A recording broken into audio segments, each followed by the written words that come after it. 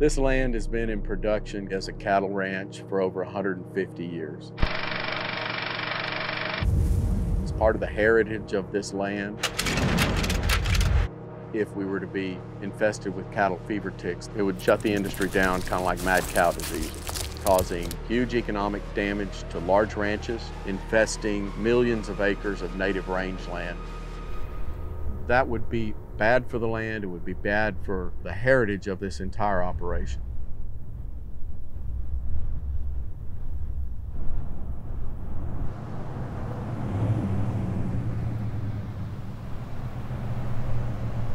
So this goes all the way to the ocean, I'm guessing? This goes all the way to Laguna Madre. This is the line of infestation. This is the line that we hold. On this side, it's tick-free. Where they're actually scratching hot right there. They're scratching hot on the other side of this fence. This has been effective for almost 4 years. It's a lot of labor, but when you look at what's at stake, the infestation of a cattle herd here that could then infest a lot of territory headed. An impact on the rest of the United States. Absolutely. So anything that makes it over here better not have a tick on it. You know, we've got 3 animals that'll carry these fever ticks all the way up to our southern fence line. Okay. Obviously cattle, but they get on white-tailed deer and they get on Nilgai antelope. Nilgai, their native range is India and Pakistan, and that's where fever ticks come from. So Right, it's like, perfect. Yeah, Nilgai met their, an old friend. Exactly. Made it to South Texas. Cattle fever ticks really had a huge impact on the cattle industry in Texas. First brought to North America by cattle from Europe. What the cattle fever tick was a tick that carried an organism that caused babesiosis, and it just basically was a real threat for the livestock industry. When these ranchers wanted to market their cows, they moved them north, and the landowners in Kansas started recognizing this. Every time you Texans bring your cows through here, my cows all start dying. I had family that were cattle drivers and tick riders. These tick riders would ride up and down the herd. If they found them, they'd have to turn the herd around. In 1900, the USDA took on a massive project. They said this cattle fever is going to ruin the cattle industry. And so they started a program to eradicate the cattle fever tick from the United States. And it took them 40 years to do it, but they did it. By about 1940 or 1945, cattle fever ticks were eradicated from the United States. Nilgai antelope show up in Texas in about 1920.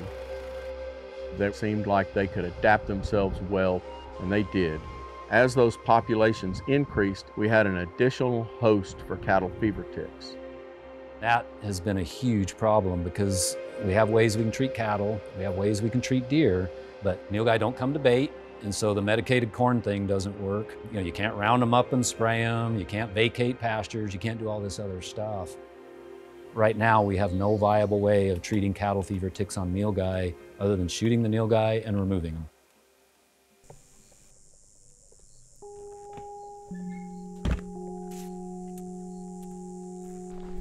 The fact that we know so little about these animals only enhances their allure. So much of their behavior is shrouded in mystery. While this is a major hurdle from a research perspective, when it comes to hunting them, it makes the pursuit that much more rewarding. Trying to understand their patterns and predict their movements, it's all just a guessing game. All right, there's a bull way out there. Oh, I got him. I see him now. He's got a long time to change his mind and go somewhere else.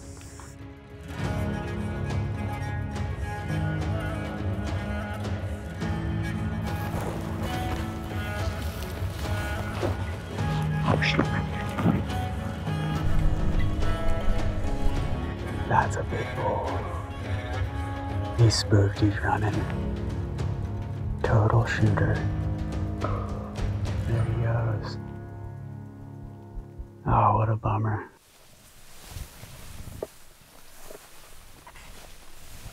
Here's one of these nematode sprayers. Just a big game trail here. There's no gap in the fence or water or anything, but it's just a corridor. This would be the sensor, and it'll spray up from down here.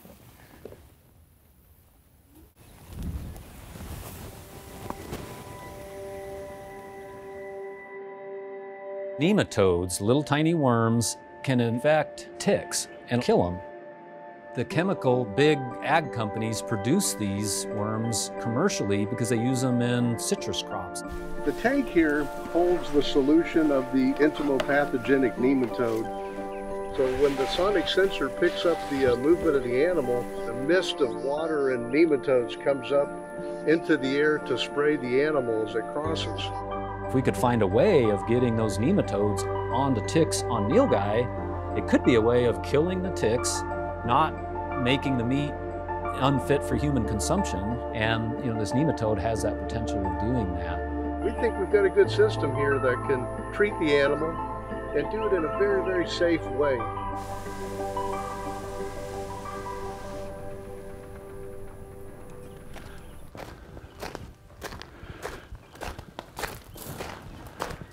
Come here, boy, come here. Come here. Don't bite yourself. My kids worry about it all the time, and they say, you're gonna get bit, and I said, no, I'm not gonna get bit. If I get bit, it's not gonna be by one of my snakes in the cage. It's gonna be out here walking around the ranch. That's how, if I get bit, that's the way it's gonna be. When you have a ranch for sale in South Texas, the first thing that the prospective buyer is gonna ask you, does it have Nilgai? If you got Nilgai, your ranch is worth a lot more money. There's certain people that would like to eradicate the Nilgai because of the cattle fever tick. Our group is a nonprofit, and we are interested in the research. We're just recapturing. Our hopes are to find a way to stop the cattle fever tick from spreading. It's a huge collaboration between a lot of scientists, and that's what we believe in, is that, it's just like AIDS or polio. We're gonna have to do it through research. Today we're going to be capturing some animals that we've got radio collars on. The idea is to collect ticks off the animals so we know what their tick loads are. I know some of you guys have come out in the Nilgai captures before, and I know some of you are used to only working with deer, and it's definitely going to be a little different.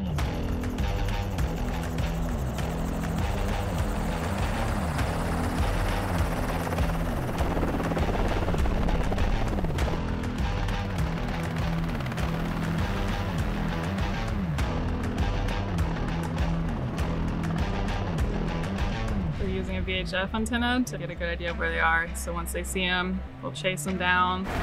You'll hear that net gun go off. Ground crew will tie them up for us. Hold them down. We'll race to the Nilgai. Collect their data. Hey, watch out, watch out. Get our collars. Get that animal up and going again as fast as possible.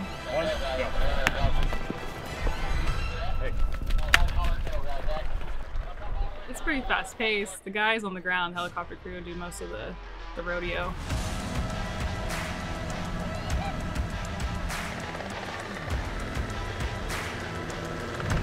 It's over there.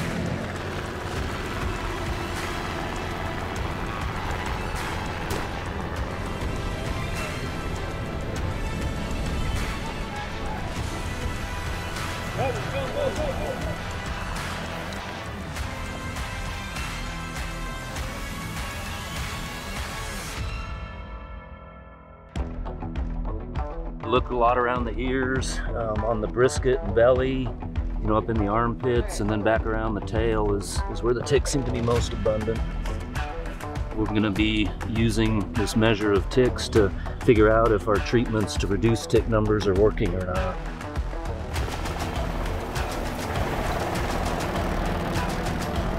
Hold on 2, release on 3. 1, 2, 3. Everybody watch out. So tired. Too out of shape. Woo!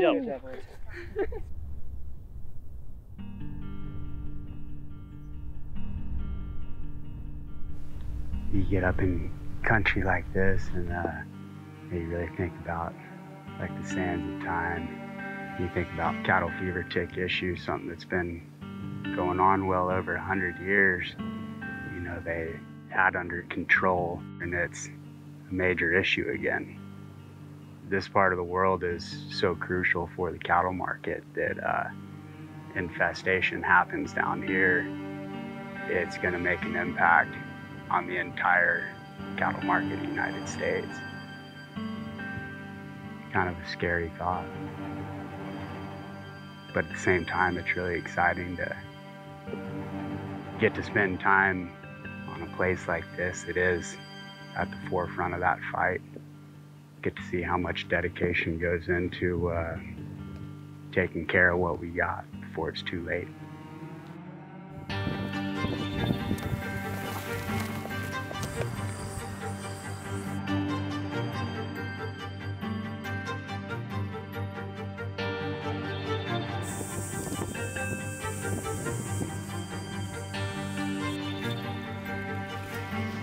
Big bull, dude. Clear, way out there.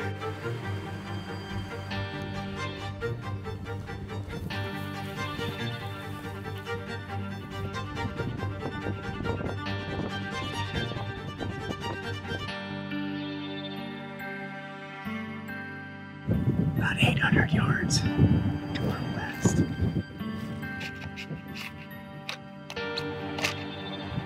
Just kind of quartering to us.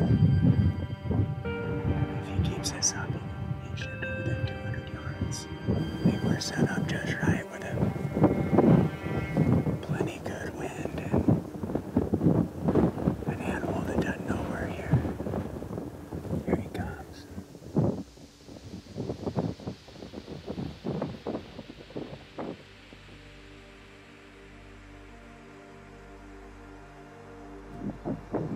He's moving this way more now.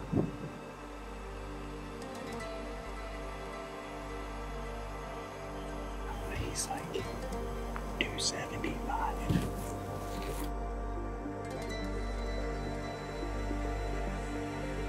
I'm ready.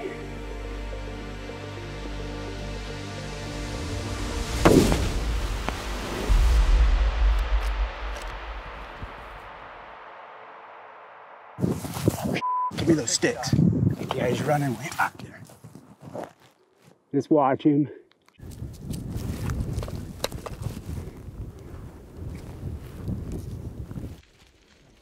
All right, there you go. I think we got a dead bull. You see their legs come up over them like that. It's usually a good sign. In there? Right here. Yeah, right here. That is a big animal, man. My gosh, dude. You don't realize too, like just how pretty they are, you know? The character on them. So now, I mean, once you kill one, what's the drill? You gotta call USDA? Yeah, we'll call Texas Animal Health Commission, get a tick inspector out to scratch him, make sure he's free of cattle fever ticks.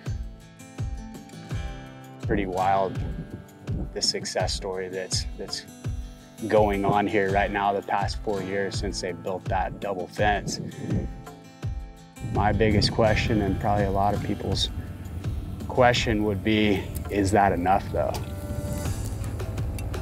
I hesitate to say that the only thing we need is more research, but we do need more research.